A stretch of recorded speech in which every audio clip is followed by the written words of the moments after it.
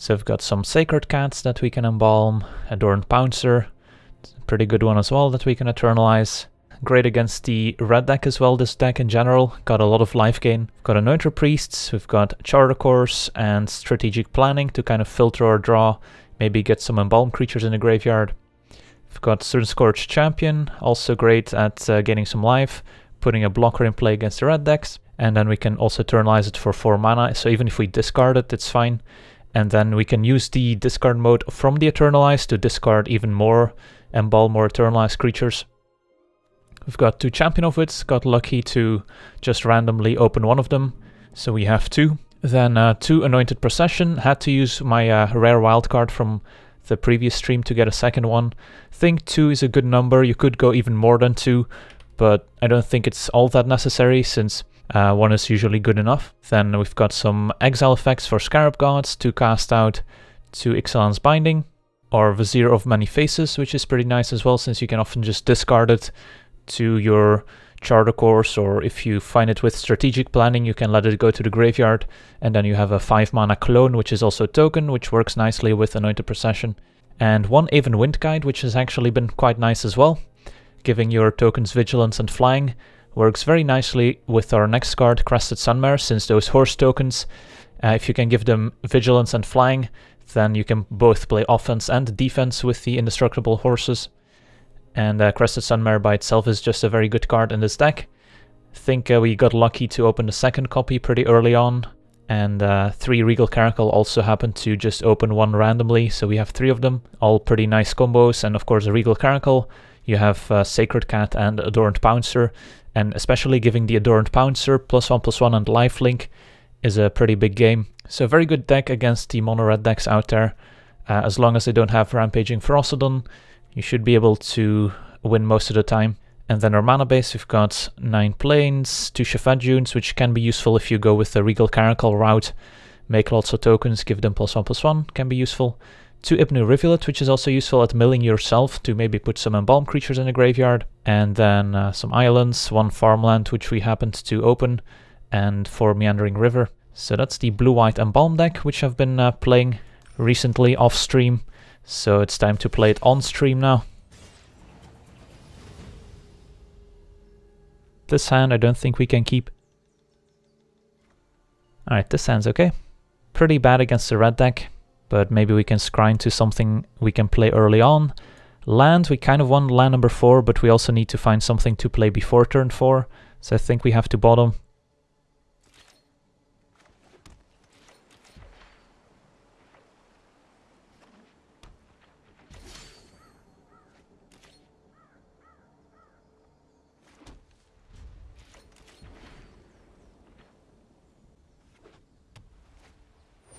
Alright, we're up against vampires. So I think we're cycling this. Got too many 4-drops otherwise. Even more 4-drops. Alright, there's a 1-drop.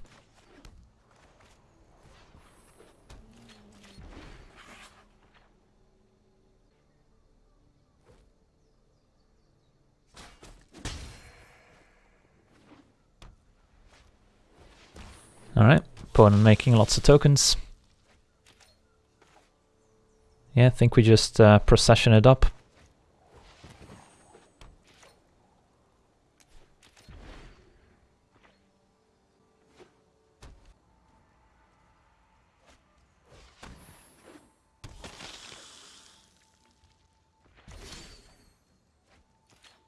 Alright, so I expect our opponent to play an Anthem effect next turn, which is going to be pretty scary. Can just play another Anointed Procession to set up this Vizier, but Vizier's not even a token when we play him right now.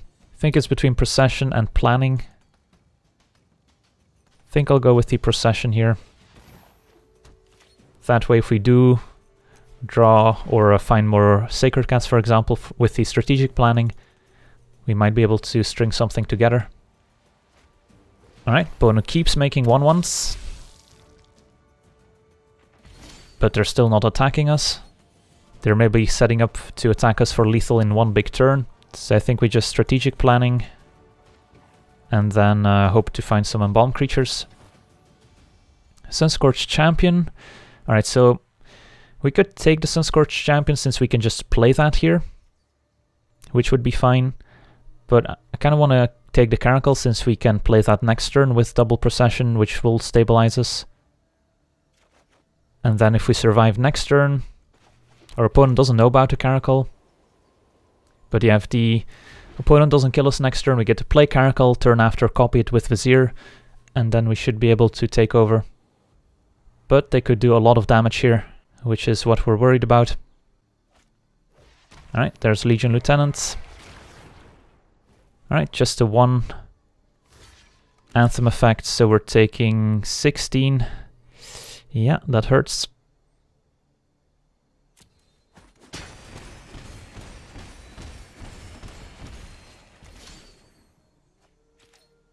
Could also Eternalize Champion and Eternalize and Embalm Sacred Cat, so we would get 4 Sacred Cats and 4 Champions. Does that help? We would also gain 16 life, so I guess getting back Champions also reasonable. But if we just play Regal Caracal, we would get 2, 4, 8 cat tokens. But the problem is if our opponent gets rid of the Caracal itself, then those cat tokens aren't that impressive. So I actually think maybe getting back the Sunscourge Champion is going to be better for us, since that can actually block profitably. So let's Embalm Sacred Cats. And then Eternalize Champion, discarding Sacred Cat. Could also, I guess we could also discard Vizier here if we want to, since then we can get back the Vizier as a token, which can be relevant. But so he's getting back Sacred Cat. Yeah, I think we'll discard the Vizier.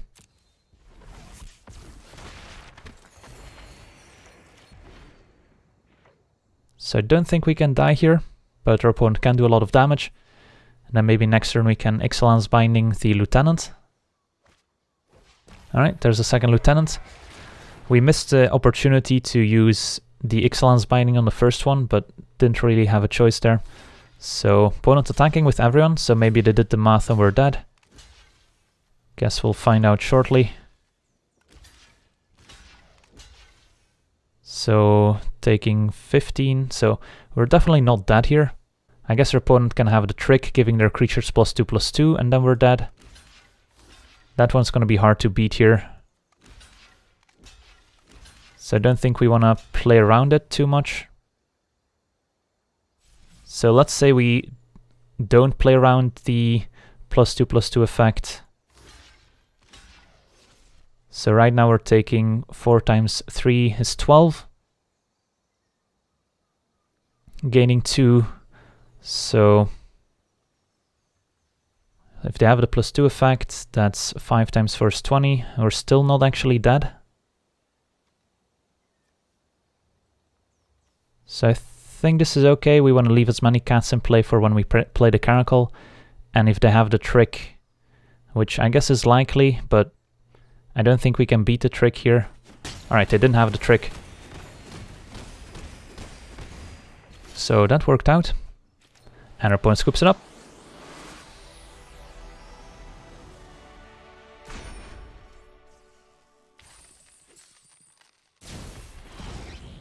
And a Rowdy Crew.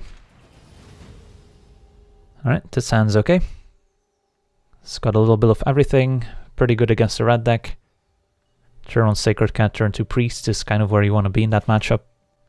We could play the Meandering River turn 1, but given that we have 2 2-drops, we can on turn 3 play a tap land and another 2-drop, which is still fine. Alright, it's not a red deck. Just a blue deck. So if we're up against a blue deck, I kind of like attacking and then casting Charter Course, just to get our advantage right away. And it's not like playing the Priest is super important here.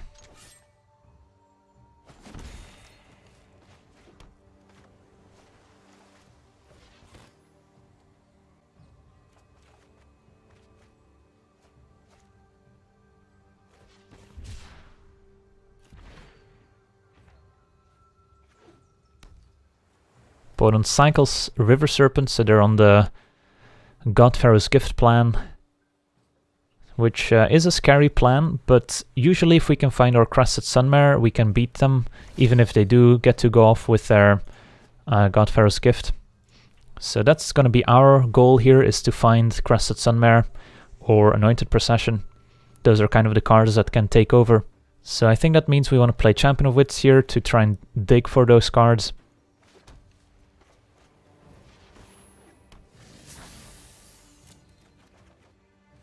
And here we can discard Sacred Cats, and let's see, next turn we can just play a Sunscourge Champion, which is fine. And then on turn 5 we can, I guess, maybe just eternalize Adorned Pouncer. That seems good.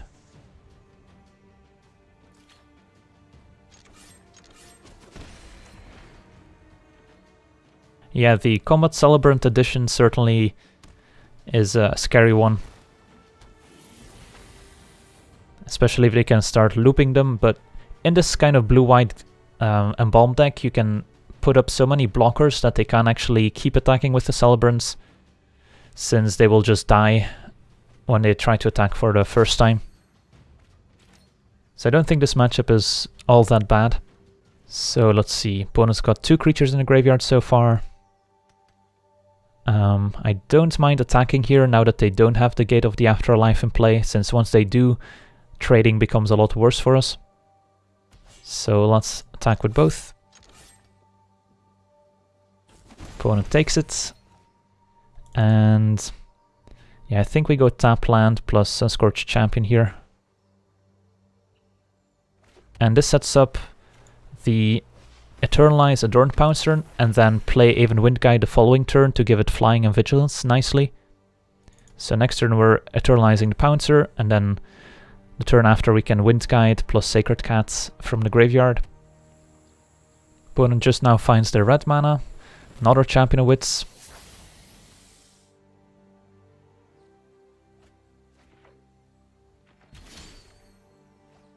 So let's get in there.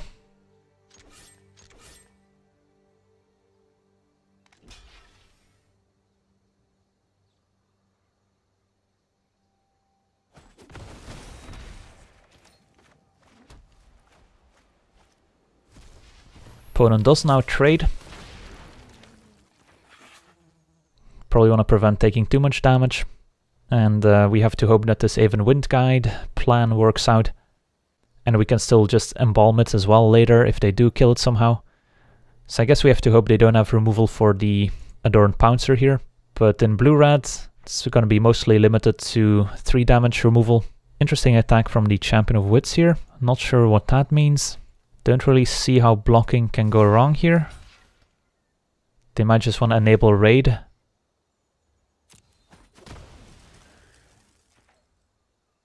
They maybe want to chart a course here and draw 2 cards. Alright, they do have a raid card, but it's a Shipwreck Looter instead.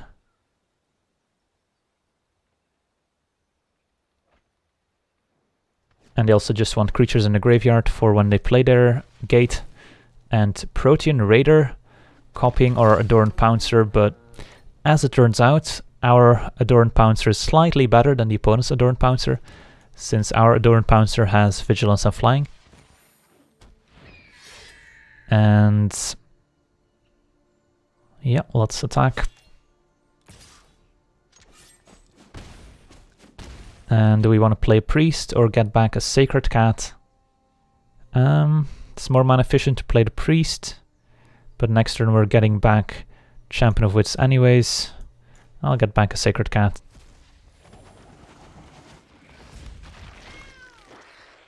I guess they can have instant speed removal for the Windguide so that our cat loses flying and they can still trade with their Protean Raider Pouncer. But even Windguide as a one-off is pretty useful. Alright, so their opponent does have the gate. And they can get their gift. So what can they get back? Champion of Wits doesn't really do it. So I don't think our opponent has any great outs. They can't get back any flyers. They can't get anything back that kills a Windguide. So I think they're just dead here. Yeah, not sure what they are looking for. Alright, sweet.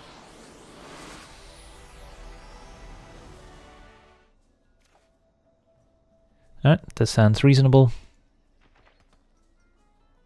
If you look at this hand, it kind of looks like a limited deck perhaps, but when the synergies come together, it's pretty powerful. So I'm fine running out Sacred Cannon to Magma Spray since we have the Pouncer that also dies to Magma Spray. They didn't have it. This hand's not amazing against red, but it's okay. Don't have any Sunscourge Champions, which are pretty important. Don't have any Anointer Priests, but a Sacred Cat goes a long way. Especially when you can back it up with other plays that are relevant and affect the board. If our play was Sacred Cat and then do nothing until turn 4, we could be in trouble, but we do still get to make other plays as well here. So turn 2 Pouncer, turn 3 Tap Land, turn 4 Wind Guide or Binding. And it's nice to have a Binding against potential Ferocidons, Hazarets, Glorybringers. So it's still nice to have a 4-mana removal spell against the most aggressive deck in the format, which is a pretty strange thing to say, but I think it's true. Alright, Kandra can get in for 2. Think we just stay on defense with Sacred Cat and Pouncer next turn though. They have a second Kandra I want to be able to block. Ooh, Anointer Priest. Think we want to go with Anointer Priest instead. Just because it's less susceptible to Magma Sprays.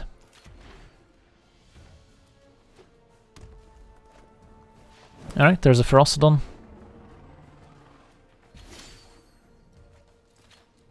But we do have the Ixalan's Binding, so that's not a problem.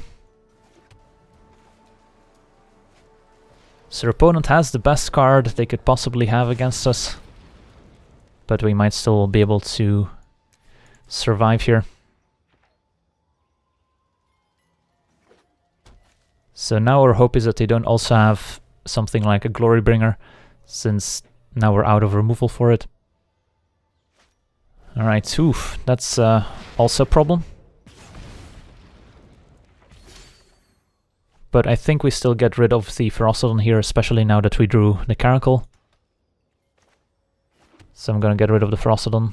It might be hard to raise a Phoenix if we miss our next land drop. But I don't know. If we want to win this game, we need to gain life, I think is the most important argument here.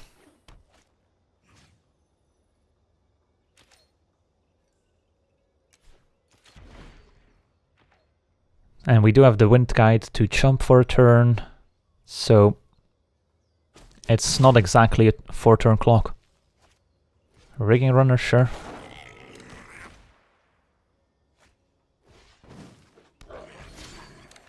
Alright, nice. So this should swing the game in our favor. Definitely attacking with the Pouncer here. Just want to gain life while we can. Can't attack with Sacred Cat since they can just block with Rigging Runner. And we won't get to gain any life because of First Strike. But Pouncer has Double Strike, so that's good to go. Alright, opponent lets us gain 4 life. And now, unless they have another Ferocidon, I guess that doesn't even work since it's under Ixalan's Binding. Alright, they have Lightning Strike for Caracal, but still have a bunch of Lifelinkers out. And now this Aven Wind Guide is gonna be pretty sweet. Man, I like this deck.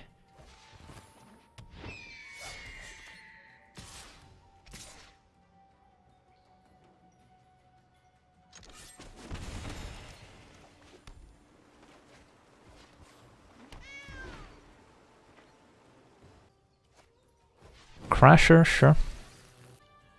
If they stay on defense, that's also fine, since we should have the better late game. So, yeah. Can just suicide in the Adorned Pouncer just to be able to eternalize it. That seems reasonable. Could do the same with the Sacred Cats, but that's maybe not as necessary. I guess we can attack with the one Sacred Cat.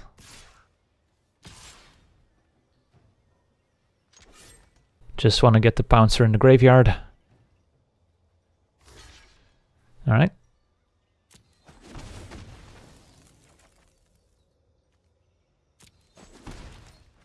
Let's get back Sacred Cat. I guess we cycle first.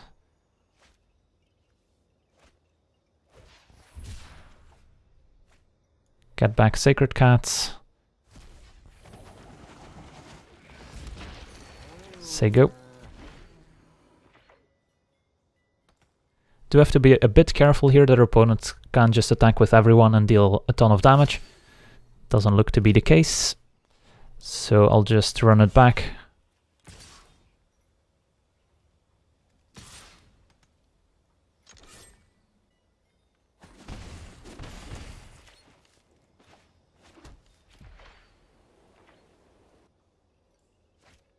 Firebrands, if they have a Magma Spray here, things could get messy if they can Magma Spray the Wind Guide.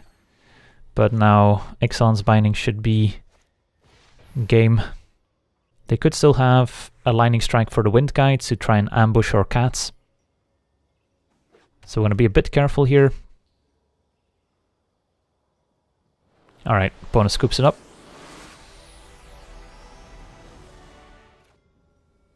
Alright, this hand's a bit on the slow side. Definitely borderline, but I think I'll keep... Alright, Desert of the Fervent, so probably not mono red aggro. Don't think we'll be cycling the farmland, so might as well play it out.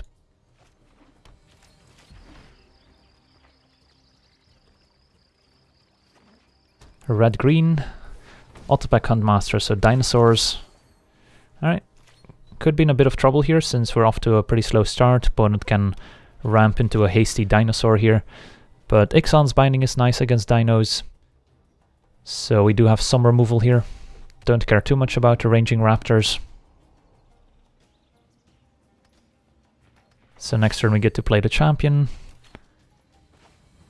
If we didn't have land number 4, I would consider strategic planning, but since we have land number 4, I think playing the champion is okay here. Opponent also didn't give their raptors haste, so they might have missed that interaction.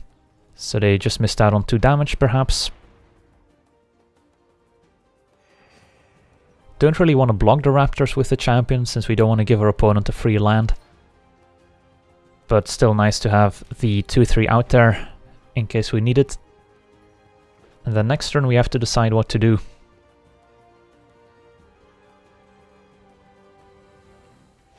Savage Stomp, that's fine.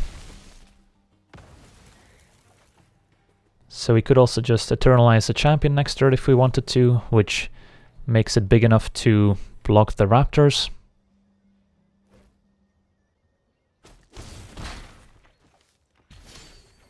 Alright, now that we picked up a land, I think that's an easy play. Since we don't really want Ixalan's Binding the 3-4, and now that we have land number 5 for the Caracal, definitely just want to get this guy in play. If we were going to miss a land, then I would have considered strategic planning there.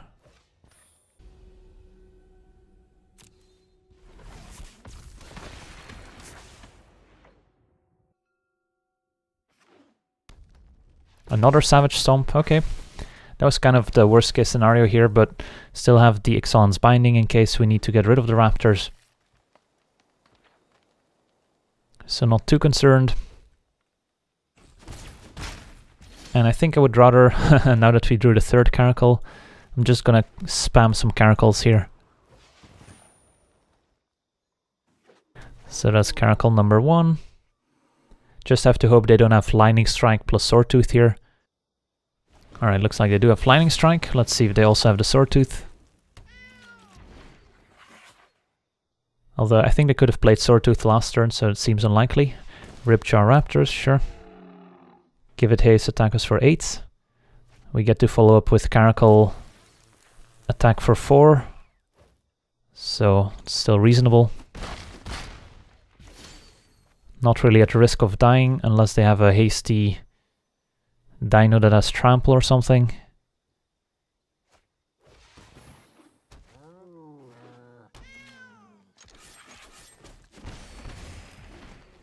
And the 3rd Caracal should do it.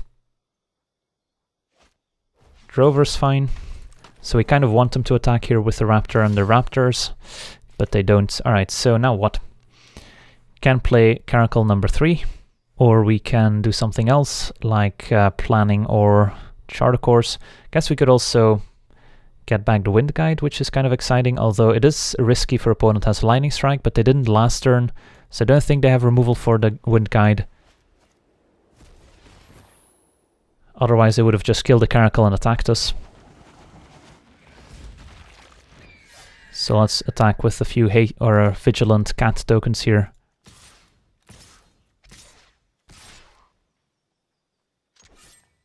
Uh-oh, our opponent's hovering over our creatures. Alright, never mind. So that works. And there we go.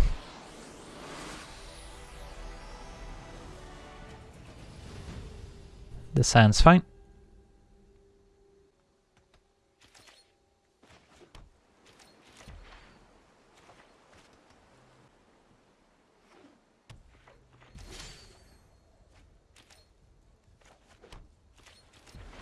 Gotta represent that Essence Scatter. Alright, looks like a blue-white kind of mirror. Search Rascanta's opponent might be on the more controlling build instead. So get resolved Champion of Wits.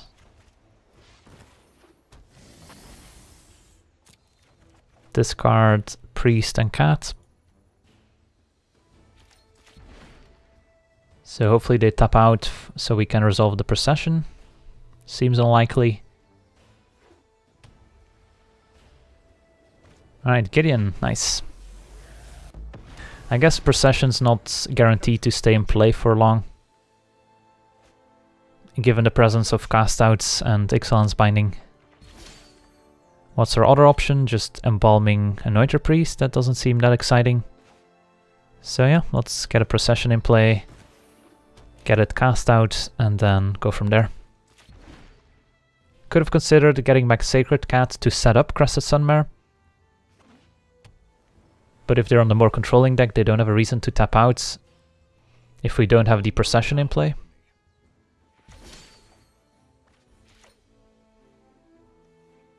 So let's get back Priest.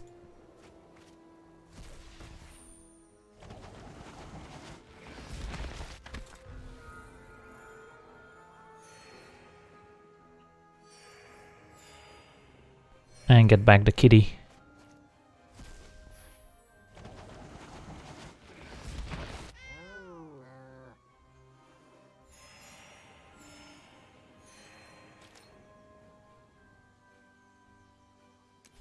So now we can start pressuring Gideon, set up Crested Sunmare.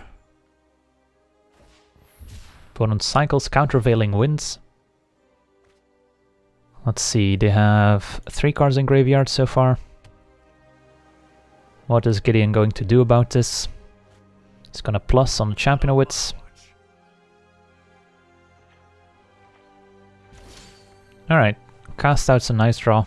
How about we attack Gideon with some priests and 1 kitty. And then we're fine if they sell the wreckages.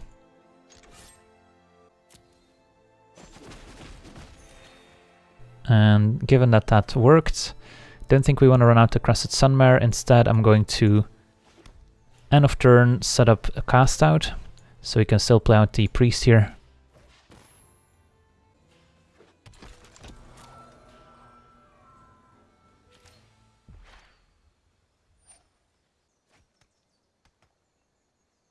Might also just cast out the Ascanta here.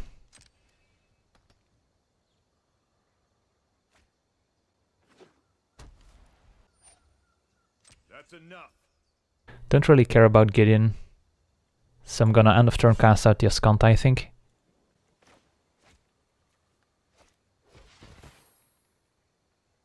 Of course, our opponent doesn't know what we're gonna target yet, if they want to counter this. And now the Crested Sunmare is good to go. Alright, this worked out.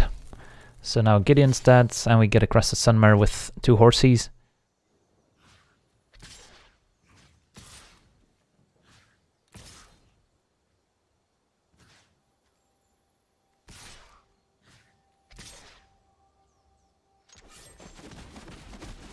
I must revisit my training.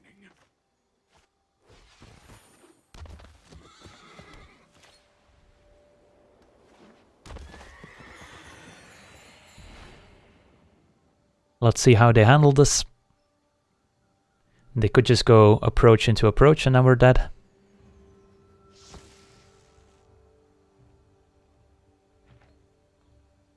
But if they don't approach us, then I like our chances. Alright, looks like our opponent's going for it. It took them a while, so maybe they don't have the second one. So let's see, if we main face Charter Course, what can we find? Maybe a Regal Caracal that we can play. Let's see, so 5, 15, 16, 17, 18, 19, 20, 21, 22. So yeah, I think we should main face Charter Course since that can find a Caracal for the win. Not quite, but Ipnu Rivulet is relevant. So do we keep the Rivulet to maybe mill the approach? Or I guess we only have to discard one, so let's discard Plains. Yeah, attack with everyone.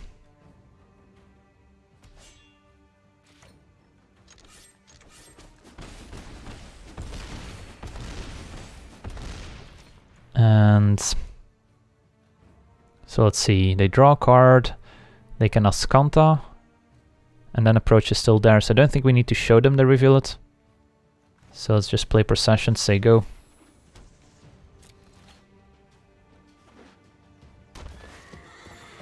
And hope they don't have a second approach. Looks like they do. Alright. Yeah, we kind of got Exodia out there. Feels bad. I also want to thank all my patrons for supporting the channel, and you can do so yourself as well over at patreon.com/LegenVD, where you get cool rewards for supporting the channel, as well as getting us closer to our goals, where with every goal reached, we will release an additional weekly series. So if you want to see more content, Patreon is the place to go.